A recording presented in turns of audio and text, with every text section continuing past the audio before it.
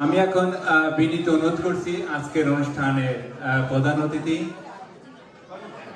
Attorney Moin Chowdhury, Democratic district leader এট large, accident case medical practice ও immigration বিষয়ে অভিজ্ঞ, যুক্তরাষ্ট্রের supreme কোর্টের লাইসেন্স প্রাপ্ত অ্যাটর্নি এট ল।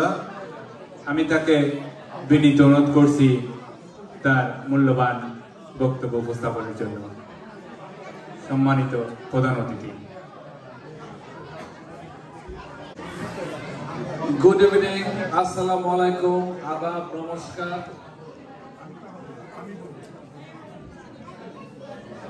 আমি প্রথমেই ফরিদপুর জেলা সমিতি ইউএসএ ইনকের সম্মানিত সভাপতি জনাব মোহাম্মদ ইমরোজ হোসেন, সাধারণ সম্পাদক আসাদুজ্জামান লিটনকে ধন্যবাদ জানাচ্ছি, তার কমিটির সকলকে, এবং সুন্দর উপস্থাপনা করছেন বুলবুল ইসলাম। আমার পাশে মঞ্চে বসে আছেন আপনাদের সর্বজন শ্রদ্ধেয় বাবু পরেশ সাহা, মঞ্চে আরো আছেন মনিরুল ইসলাম লাবু ভাই, লুৎফুর রহমান বাবু, এম নজরুল ইসলাম, গোলাম কবির মিয়া, এখানে উপস্থিত আছেন সেলিম চৌধুরী, এমএম রমজান আলী, শহীদুল ইসলাম, হাসান আব্দুল্লাহ বিশিষ্ট কবি, লিটন শেখ, রঞ্জিত দে, মাহমুদুল হক, যিনি একজন মুক্তিযোদ্ধা, আপনারা অত্যন্ত গর্বিত ওনাকে পেয়ে এখানে। আমার বন্ধু তাহের ফারুকি মঞ্চের সামনে হয়তো বসে আছে। এখানে আরো আছেন আব্দুল হাই সাহেব, শহীদুল ইসলাম নাঞ্চু, গোলাম রব্বানি। আমি সর্বপ্রথমে গর্ব বোধ করি যে আমি একজন মুক্তিযোদ্ধা পরিবারের সন্তান। আমার ভাই সক্রিয় মুক্তিযুদ্ধে অংশগ্রহণ করেছিলেন। স্বাধীনতা এবং বিজয় দিবস আমাদের রক্তের মধ্যে আছে এবং আমরা জানি এটা কতটুকু গুরুত্বপূর্ণ। অনেকে আপনার দ্বিধা বিভক্তির কথা বলে গেছেন, এই বিষয়ে আমরা কথা নাই বলে বিজয় অত্যন্ত আনন্দের। 30 লক্ষ শহীদের রক্তের বিনিময়ে এবং 2 লক্ষ বীরাঙ্গনা ত্যাগের মাধ্যমে আমরা স্বাধীনতা পেয়েছি। আমি সবাইকে একটা ছোট্ট রিকোয়েস্ট করতে চাই, দ্বিধা বিভক্তি কিন্তু কেউ করে না, আমরা দ্বিধা বিভক্ত হয়ে গেছি। আমরা যদি সচেতন হতাম, দ্বিধা বিভক্তি আমরা হতাম না। আপনারা প্রথমেই বলছে, আপনারা, আমি একটু রিকোয়েস্ট করব, আমরা যে 30 লক্ষ শহীদে আছে বাংলাদেশে যারা আত্মত্যাগ করেছেন বীরাঙ্গনা, এখন পর্যন্ত ওদের কোনো তালিকা তৈরি হয় নাই। যেমন পরেশ সাহা যতদিন জীবিত আছেন উনি জানবেন ওনার এলাকায় কতজন লোক মারা গিয়েছেন, উনি তালিকা করতে পারবেন। উনি যদি আজকে না থাকেন, তারপর আমরা কিন্তু ইতিহাস খুঁজে পাবো না। সময় থাকতে আমরা আমি উদ্যোগ নিচ্ছি আমার এলাকায়, আপনারা যার এলাকায় উদ্যোগ নেন, যারা শহীদ হয়েছেন তাদের অ্যাটলিস্ট আমরা পরিবার বর্গের জন্য মাথা উঁচু করে বলতে পারে তাদের একজন বীর শহীদ সেনা তাদের মধ্যে ছিলেন। পরেশ সাহাকে অনুরোধ করব, উনি একজন প্রবীণ ব্যক্তিত্ব, উনি কিন্তু অনেক ইয়াং মনে হচ্ছে, কিন্তু উনি কিন্তু মানে অত্যন্ত একটা সক্রিয় লোক, আমি অত্যন্ত পছন্দ করি ওনাকে। এবং ওনাদের নেতৃত্বে আপনারা আমাদের জাতি আবার ঐক্যবদ্ধ হবে, দ্বিধা বিভক্ত থাকবে না। কারণ দেশ যত উন্নত হবে, আমরা এখন প্রবাসে থাকি, আমরা কিন্তু বাংলাদেশে নাই। আমি সবসময় বলি, আমরা America is one way street, সবসময় বলি, জানি না কার ভালো লাগবে না মন্দ লাগবে। এই দেশে যারা একবার এসেছেন তারা কিন্তু সরকার বিদায় করে না দিলে, ডিপোর্টেশন না হলে কেউ কিন্তু এই দেশ থেকে যাবে না, যাওয়ার সুযোগ নাই বিভিন্ন কারণে। অনেকেই দেখেন এখন তাদের সহায় সম্পত্তি বিক্রি করে আমেরিকা নিয়ে আসছে, কারণ তারা দেশে নিরাপদ থাকলেও নিরাপদ না।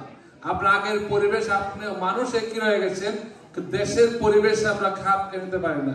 আমার এক ভাই এই যে এখানে একটু আগে বলে গেলেন, ওনার এমএম রমজান আলী সাহেব উদার আহ্বান এসেছেন, ওনার নিজের পৈতৃক ভিটা উনি দিয়ে যাচ্ছেন আমাদের জনগণের স্বার্থে। আগে আমরা দেখতাম আমাদের এলাকার হিন্দু জমিদাররা যারা ছিলেন তারা তাদের সহায় সম্পত্তি ছেড়ে অনেক সময় তারা জনস্বার্থে স্কুল কলেজ করেছেন, কিন্তু ওই স্কুল কলেজ এখন সবাই কিন্তু পড়তেছে, তারা কিন্তু এখানে আর নাই। তা আমাদের যারা প্রবাসে যারা থাকে, বিশেষ করে আমেরিকায়, আপনারা প্রবাসে দুইটা শ্রেণী আছে। একটা শ্রেণী হচ্ছে যারা ইমিগ্রেন্ট হয়ে চলে আসছে ইউরোপ আমেরিকাতে, আর একটা শ্রেণী যারা মিডল ইস্টে থাকে, তারা জীবনেও এখানে বৈধভাবে সারা জীবন থাকতে পারবে না। তাদের আত্মীয় স্বজন বৈধভাবে মধ্যপ্রাচ্যে সারা জীবন থাকতে পারবে না। কিন্তু আমাদের প্রবাস জীবন ভিন্ন, ওদের প্রবাস জীবন ভিন্ন। আমরা সবসময় বলি আমরা এই দেশে, আমি বিশেষ করে প্রবাসীদের অধিকার নিয়ে কথা বলি। কিছুদিন আগে আমাকে নিউ ইয়র্ক স্টেট থেকে প্রবাস বন্ধু হিসাবে খ্যাতি দিয়েছে, কারণ প্রবাসী শুধু বাংলাদেশি না, আমি 190টা দেশের লোক আপনার নিউ ইয়র্কে বসবাস করে, স্পেশালি কুইন্স কাউন্টি। আমি যে কাউন্টির ডেমোক্রেটিক পার্টির ডিস্ট্রিক্ট লিডার, এখানে 190টা দেশের বিভিন্ন প্রোগ্রাম আর যেতে হয়। আমি প্রবাসীদের সবসময় কথা বলি এবং আমি সবসময় বলি যে প্রবাসীদের অধিকার প্রবাসীরা রক্ষা করতে হবে। কোন দেশের সরকার স্বাধীনতার পরবর্তী কোন দেশে, এখানে সব ধর্মের বা এখানে সব রাজনৈতিক লোকজন কিন্তু আছে, কিন্তু আমরা এখনো কিন্তু প্রবাসীরা আমাদের পূর্ণ অধিকার পাই নাই। কিন্তু পূর্ণ অধিকার পেতে গেলে আমাদেরকেই কাজ করতে হবে। আমরা যখন দেখি রাজনৈতিক দলের নেতৃবৃন্দ আসেন, আমরা এয়ারপোর্ট থেকে তাদের সুটকেস ব্রিফকেস এটা আড়াই করি, কিন্তু তাদেরকে আমরা বলতে পারি না যে আমাদের প্রয়োজনটা কি। কিন্তু তারা কিন্তু আমাদের উপকৃত হচ্ছে। কিন্তু আপনি আজকে দেশে যান, আপনার যোগ্যতা না থাকলে শুধু এয়ারপোর্ট থেকে আনানো আমাদের আপনাকে কেউ কিন্তু সম্বর্ধনা দেবে না। আমাদেরকে যোগ্য করে তুলতে হবে, আমাদের যোগ্যতা আমাদেরকে অর্জন করতে হবে। তখন তারাই আপনাদেরকে, বাংলাদেশ সরকার যখন যে দল ক্ষমতা থাকুক না কেন, তারা কিন্তু শিক্ষিত লোকের মূল্যায়ন অবশ্যই করে। এজন্য আমাদের নতুন প্রজন্ম দেখেন যারা এখানে আছে, তারা কিন্তু অনেক ভালো করতেছে, অনেক I am so proud of our new generation. They are getting education from Harvard University, Yale Law School, Columbia University, যেটা বাংলাদেশের, বিশ্বের সব দেশের মানুষের স্বপ্ন। বিশ্বের এমন কোন দেশ দেখাতে পারবেন না যে ওই দেশের লোকজনের যদি দাদা, ওই দেশ হাই প্রোফাইল মন্ত্রী এমপি, তাদের যদি আত্মীয় স্বজন বা তাদের ছেলে মেয়ে আমেরিকাতে লেখাপড়া করতে না পারে, তারা তাদেরকে অত্যন্ত দুর্ভাগা মনে করে। আমি বুক খুলে বলতে পারি বাংলাদেশি। এবং আপনারা গর্ববোধ করেন যে আপনারা আমেরিকার মতো জায়গায় থাকেন এবং নিউ ইয়র্কে থাকেন, যাদের স্বপ্ন বাংলাদেশ, যাদেরকে আপনারা আইকন মনে করেন, তারা আমেরিকা তাদের জন্য স্বপ্ন। আমি খুব গর্ব করে প্রবাসীদের নিয়ে কাজ করি এবং আমি আপনাদের সেবায় সবসময় আছি এবং থাকবো। এবং এই যে ছোটখাটো প্রবলেমগুলো হচ্ছে, এটা কিন্তু ফ্রেন্ডশিপ বিল্ড করার জন্য।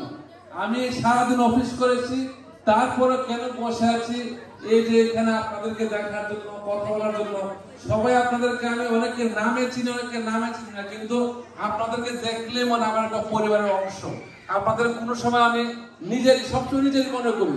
তো সবাইকে বলবো আপনারা এইসব প্রোগ্রামে আসলে বন্ধুত্ব বাড়ানোর চেষ্টা করবেন। আমরা যেন এসব প্রোগ্রামে এসে বন্ধুত্বপূর্ণ আচরণ করি এবং আমরা যেন একজন সুখে দুঃখে থাকতে পারি।